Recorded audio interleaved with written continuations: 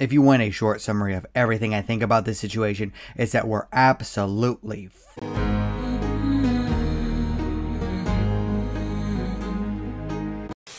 Let's all laugh at an industry that never learns anything. Tee-hee-hee. Greetings, fellow mortals. Just a reminder saying it's just my opinion is for cowards. To understand the downfall of storytelling in streaming, we have to start at the beginning with...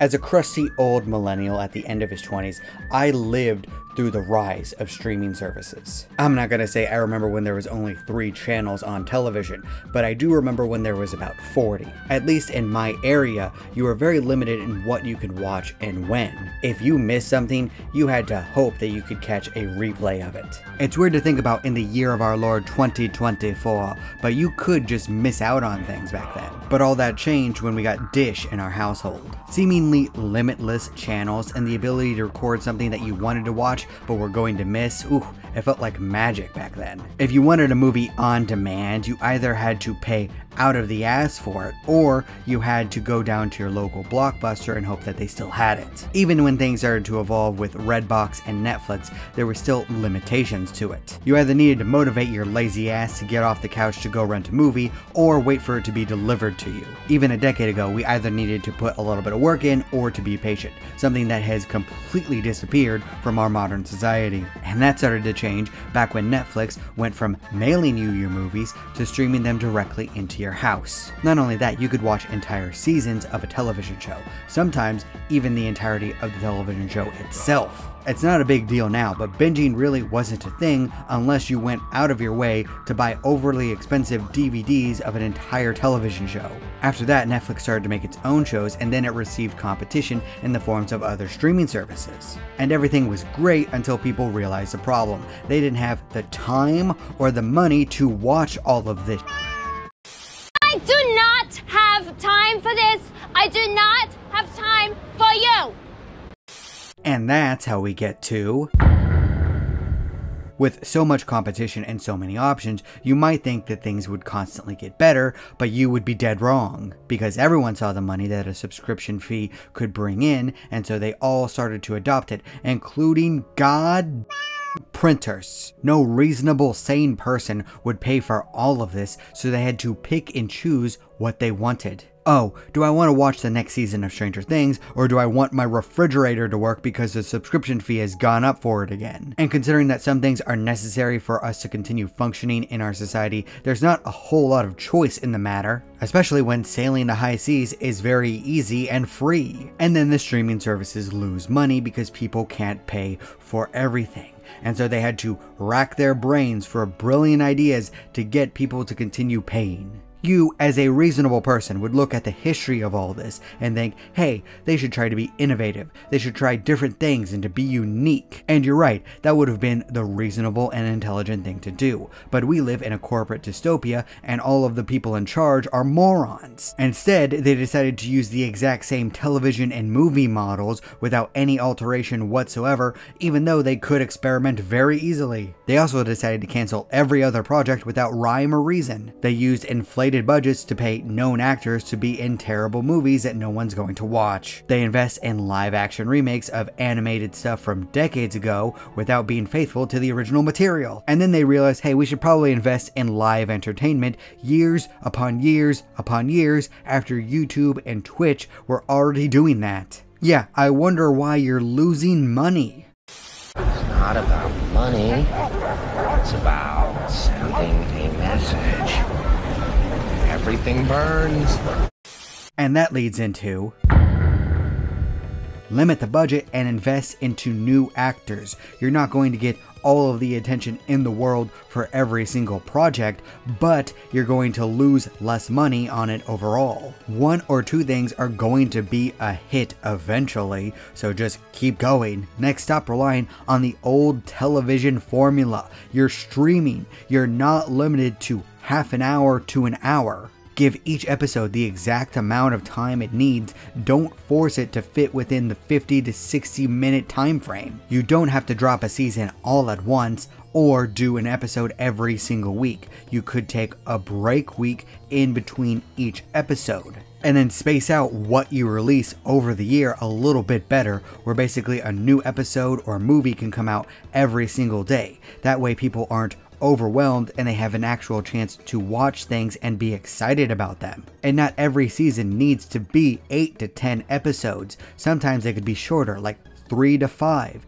That way, a new season can come out every single year and we don't have to wait for years on end between the different parts. Do different things, like with Bandersnatch. Remember the Choose Your Own Adventure story? That one was fun, at least. You could do something different, like a first-person perspective. Use the Clue example and have a mystery film with 3 different solutions, so you have to watch it 3 times in order to see each version of events. Have a film divided into different parts, with each different section following a specific character's perspective. You get to choose which order you get to follow the characters in based off of what you want, and then you get the full scope of everything that happened. Have some sort of interactive show where someone has to use an app or a website in order to solve puzzles to continue the story. Have constantly streaming channels of a specific genre that plays random episodes. That way people with choice paralysis can just click on something and go. But love of storytelling, I thought you wanted them to move away from the old style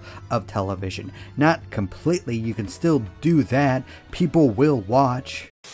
That's right, keep moving! You know what? Yeah. Except you stay. Recruit people with an already established audience. Markiplier recently made a movie.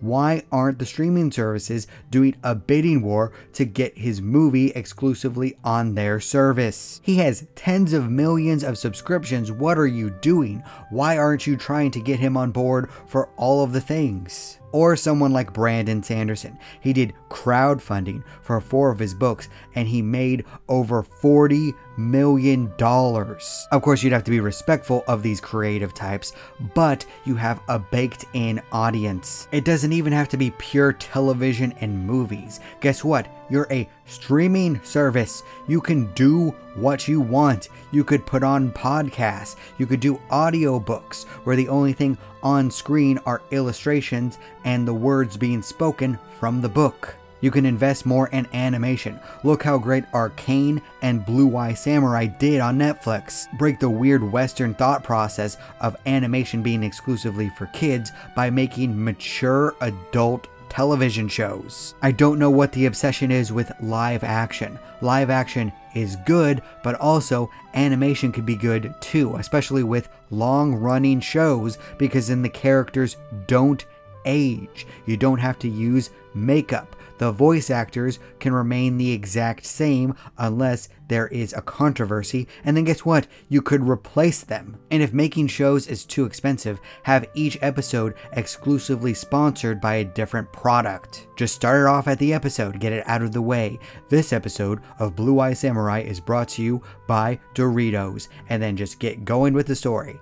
People won't be thrilled, but hey, it's better than not having the television show. If the artistic people making the entertainment get paid more, I don't think reasonable people will complain all that much. Or for projects that you feel iffy about, you could do crowdfunding. And this is my weakest idea, I will admit it, where basically anyone that puts in money to the show gets to have their names in the credits as an executive producer. Indie video games already do this, and people would love to have their names attached to projects like Stranger Things or Game of Thrones before the shows even become popular.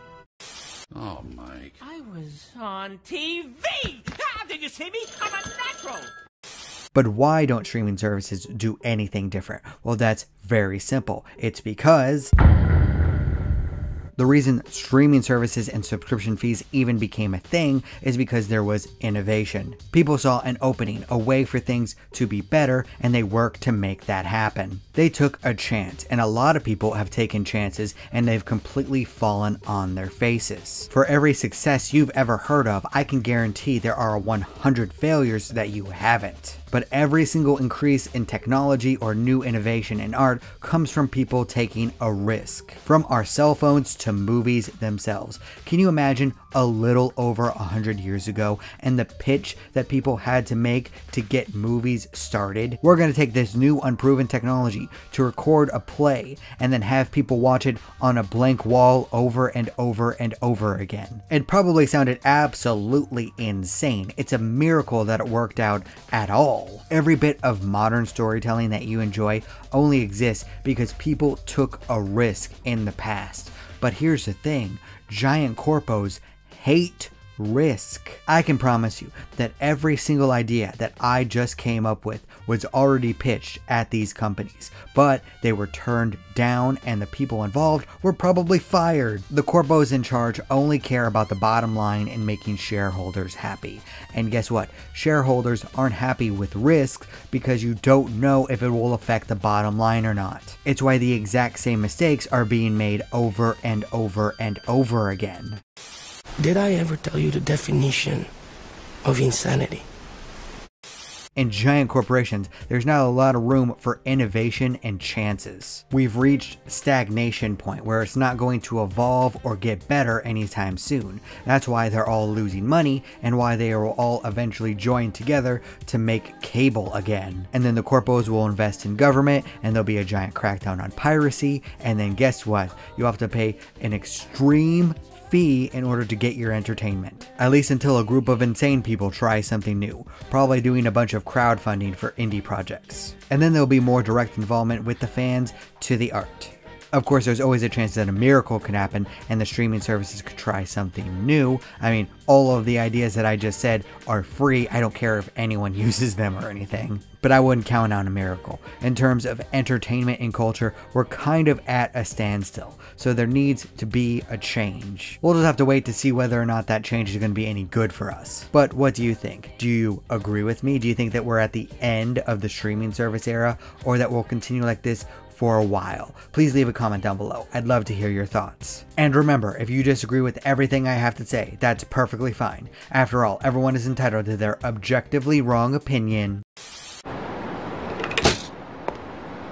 Well, that's the end of me. Thank you all so much for watching. You're still here? Good night, everybody.